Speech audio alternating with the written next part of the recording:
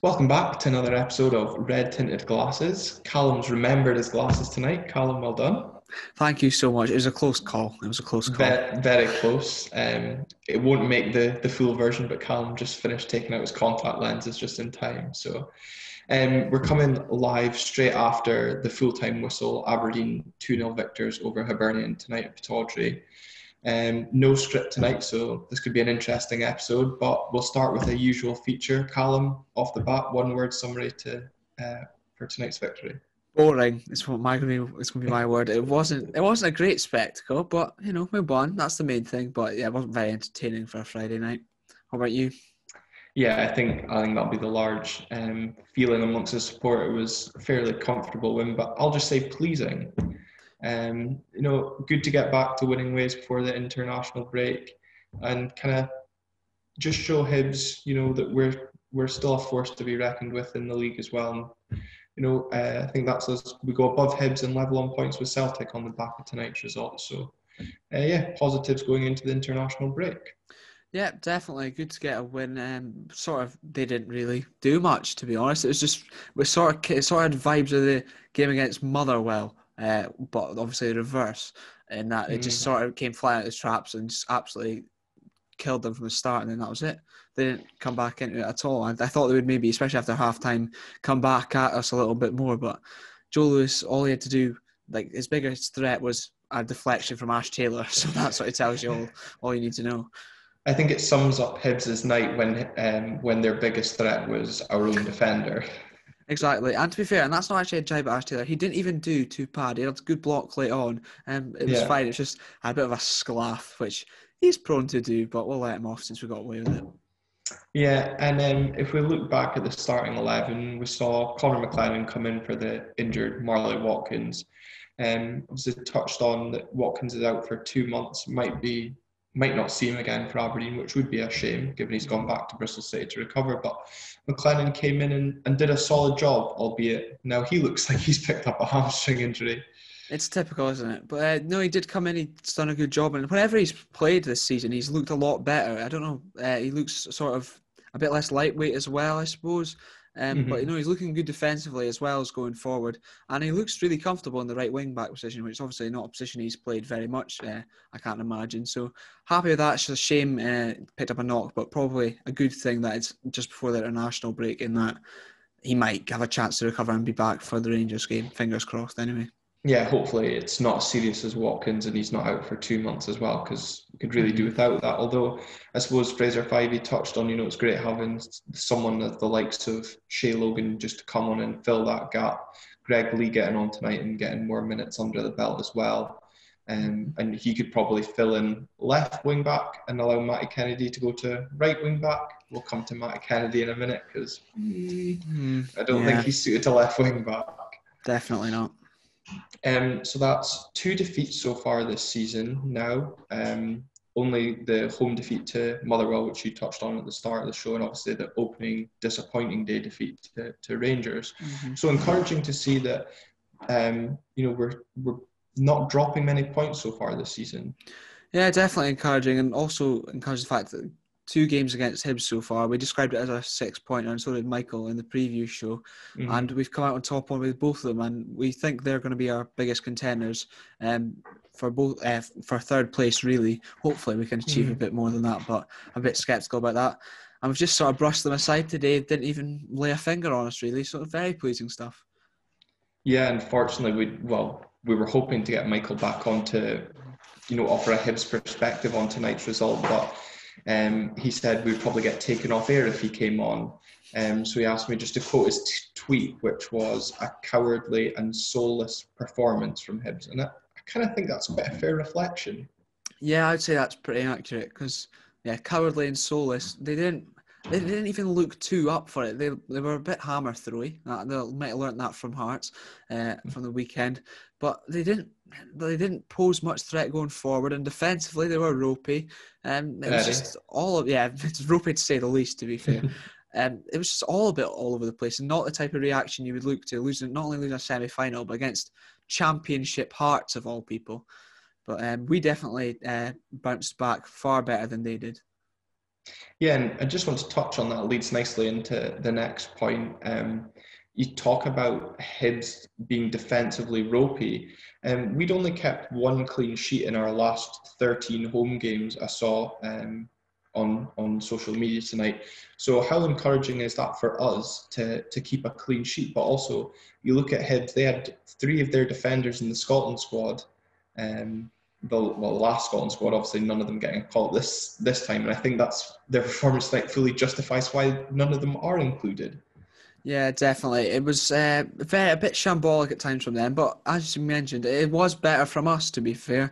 I think not only through their lack of creativity, but we did limit them as well. We obviously limited them in the first game against them this season as well. So it's encouraging, especially given some of the defensive performances recently, as you said. So it's definitely an improvement and good to go into an international break, not only with the win, but with the clean sheet as well. The defenders will take that.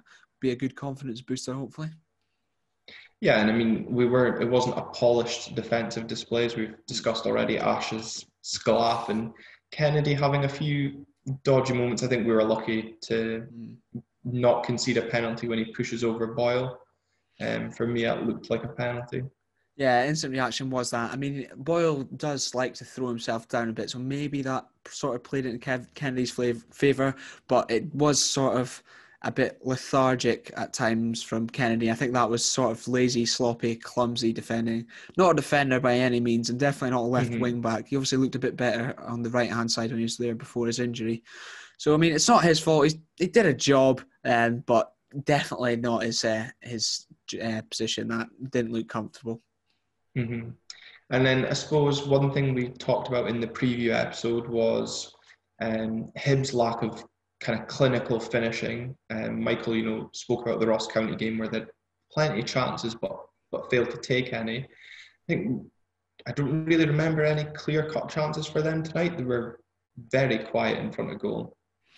Yeah, it was pretty disappointing from them. Obviously, not disappointing for us, but I think they made the point in commentary to say that sort of very tame shot / cross that Joe Lewis collected late on was like the first thing he had to do, which Hibs must be gutted with that because we've not looked great defensively, and that's the only thing they really created.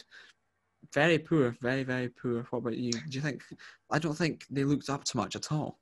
No, and I don't know if it was they were carrying a Hampden hangover or, they just still hadn't got that defeat out their system. But, when we were speaking to Michael at the start of the week, I was expecting a reaction from Hibs. I thought they might come out and take the game to us. I don't know if we just kind of blew them away at the start, but they just never recovered. But one thing we don't praise McInnes regularly, but he seems to have like a hoodoo over Jack Ross. He always gets the better of him. I feel in these head-to-heads, like tactically wins those main battles the way he sets us up against Hibs. Yeah, definitely. I think it's an interesting battle given McInnes's previous links to Sunderland as well. And obviously, Jack Ross did manage there. But he does seem to get one over him. And I think you're definitely right in that Hibs' reaction was just poor, so poor. And even, obviously, they've lost to Hearts and it's not a good thing. Obviously, it's not a good thing, but you'd think that's the big chance to bounce back and say, look, that's a huge game. Go and prove yourselves against Aberdeen. It didn't happen. But even once you go 2-0 down, it was very early on. There's plenty of time to show a reaction in the game. And they just didn't even do that. It must have been, I don't know what he said at half time because they didn't look any better then either. No, the second half was very much a non-event. And to use your word, boring. But, for all the talk pre-match, it was all, Hibs have a chance to go second and continue their fine start to the season. There was no talk of Aberdeen have the chance to leapfrog Hibs and we've got a game in hand. Michael obviously touched on that's against Celtic. We're now level on points with them, albeit they do play on Sunday. So for the time being, we are joint second in the league. But it just shows that, we're still there. We're not to be messed with. And I think, if people want to ignore us, that's fine. We'll just go about doing our business quietly. It is weird for a club our size to sort of be just not being acknowledged for what they're doing right now. Because obviously, we're now above Hibs. We've beat them twice. Yeah, all the praise is going Hibs' way, but maybe that sort of suits us. You never know. And then I suppose, we've spoken of Hibs' attack. Andrew Close was quite quick after Sam Cosgrove hitting the net to tweet me and said, "What do you guys know? Is it a gamble playing him tonight?" Well, Nope. I think no. that's a fair comment. Yeah, I to be fair, for the goal, it looked like he was running in treacle, but it was an absolutely amazing finish on him. I'll accept when I'm wrong. I think he probably, to be fair, he didn't play well against Celtic, but he probably was better for having the minutes in his legs tonight. Yeah. Yeah, I think Mr. Close is. I think that was a fair comment from him. Yeah, I know. And I think, yeah. And also fair play to Sam. I think, yeah, it was a painful watching him run through on goal because I actually thought he took a heavy touch, but you've got to credit that finish outside of the foot into the side netting. I don't think any of us expected that when he was bearing down on goal. So fair play for a striker who hasn't scored yet this season. Obviously with the injuries, not a lot of minutes. That'll do his confidence a world of good. It's just a shame for him now there's a 2-week wait before the next game. Yeah, but no, I think it's definitely huge for his confidence going into the international break. Good to get the monkey off his back, I suppose, for this season as well. Because especially it would be even worse if then he didn't score tonight and then we go to Ibrox. We have a terrible time there, and that's another game without a goal, and maybe has a tough time there as well. So definitely positive for Big Sam, and hopefully he can carry it on at Ibrox. Fingers crossed. Fingers crossed. And I suppose one other mention of the strikers before we move on to other players is Curtis Main. Curtis! I'm so happy he came on just so we can put that clip in now for the video version. Curtis. I'm very sorry for the audio version. What a And man for those he of is. you that are listening, it's basically just Maura from Love Island saying Curtis. And yeah. It gets me every single time. But he actually came on and he looked fine. He did his job all right, put himself about, did what needed to be done. I think that is probably going to be Curtis's role for most of the season, or most of his time at Aberdeen. But seems to do it well, ruffles up some defenders, can't complain. Yeah, and I think though, the way the game went, given how poor Hibs were tonight, it did allow us to make those changes. Often we accuse McInnes of not going for it, killing games off, but Hibs kind of killed the game off for us by being so poor, and it allowed us to take players off and give minutes to those who needed it. Definitely. I think Hibs, I expected them to come at us a bit more, but even though the amount they did, hitting them on the break, we possibly could have got a couple more, but thankfully we didn't need to because they were just so poor. So very, very, very happy with the way the game went, in the fact it was just completely dead from so early on. Obviously not enjoyable to watch, but we'll take it. We'll move on. Exactly. And I suppose we should also credit Hibs for not wearing their green and white kit, which allowed our midfield to not be like rabbits in the headlights at Hampden, and they were free and pressing. Imagine the PTSD. Yeah, exactly. McCrory and Ferguson dominated the midfield. See what happens when McCrory's in midfield, not a wing back. Hedges, excellent again, front to back, getting up and linking with Cosgrove.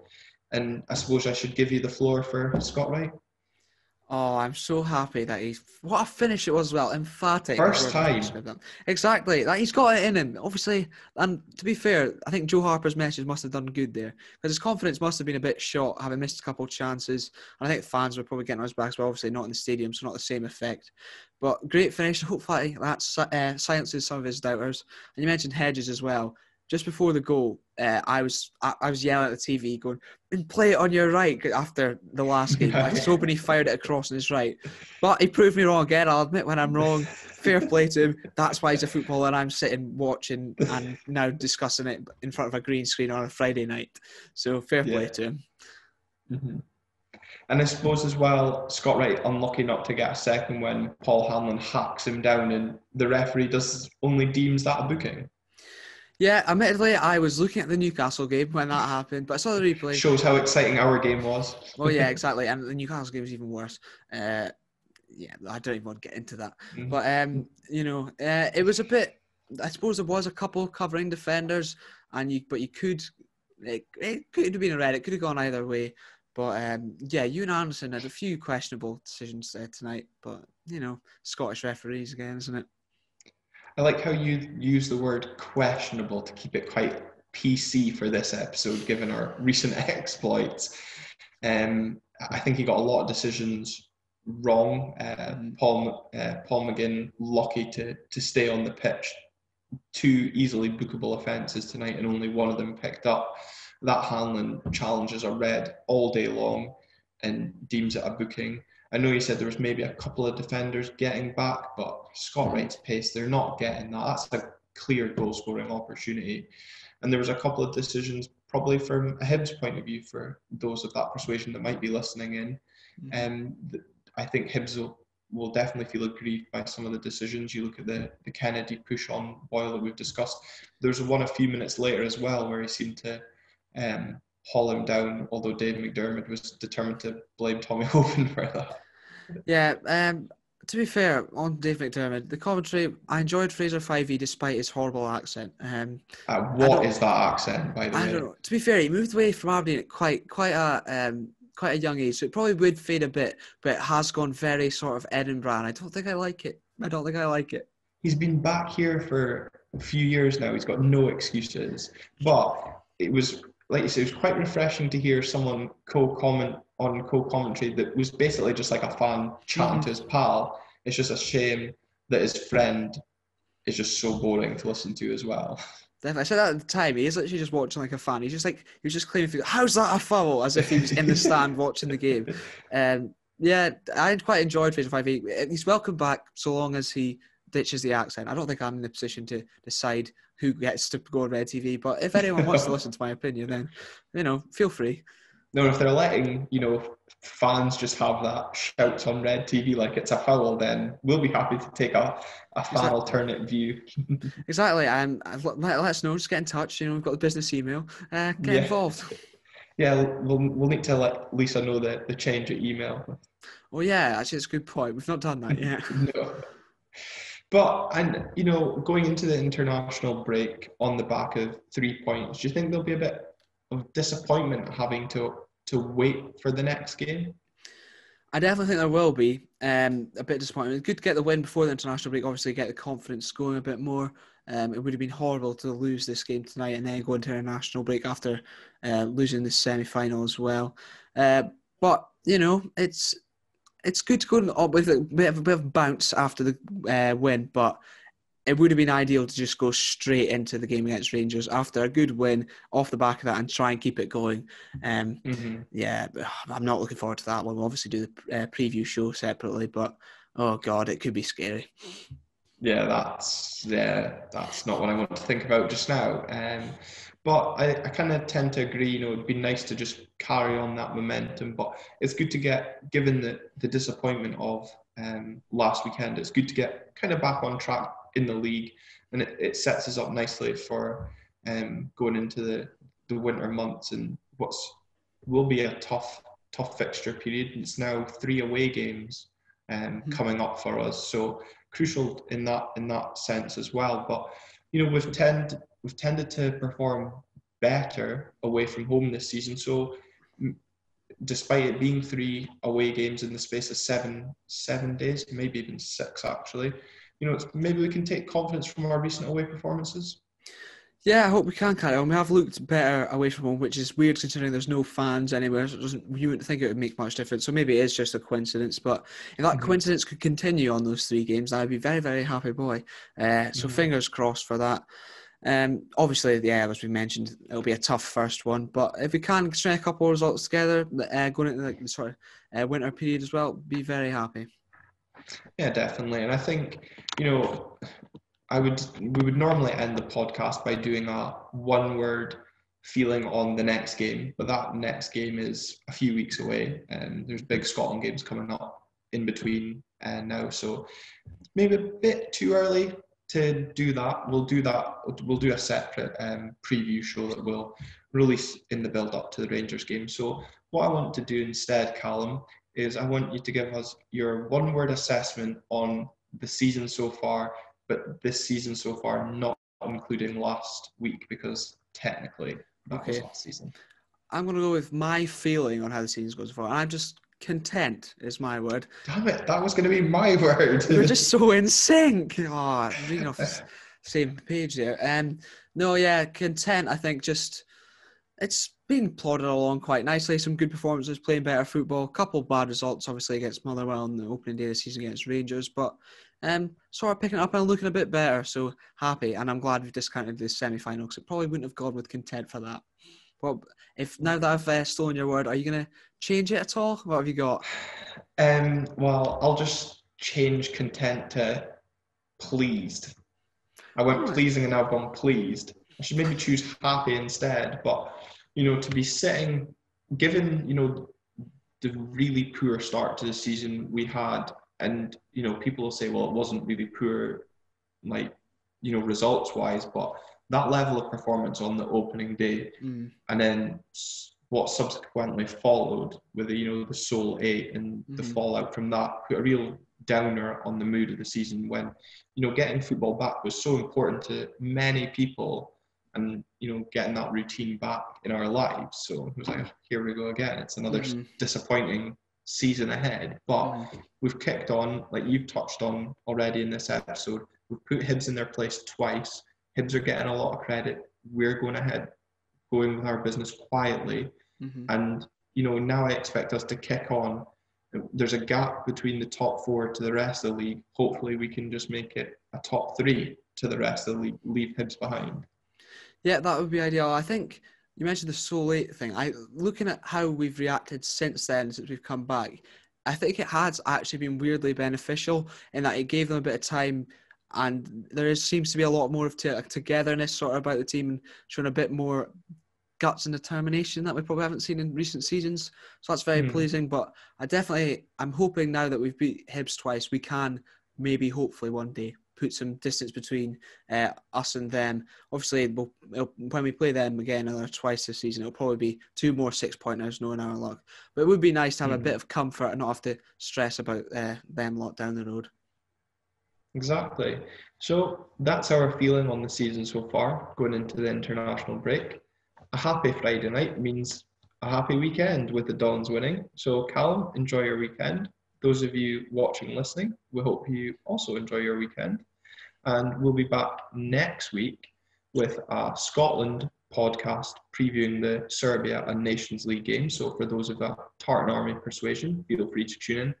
And this time, well, I would say this time next week, but this podcast actually released on Saturday. So next Friday, we've got a very special Aberdeen episode. Callum, are you excited for the release of that one?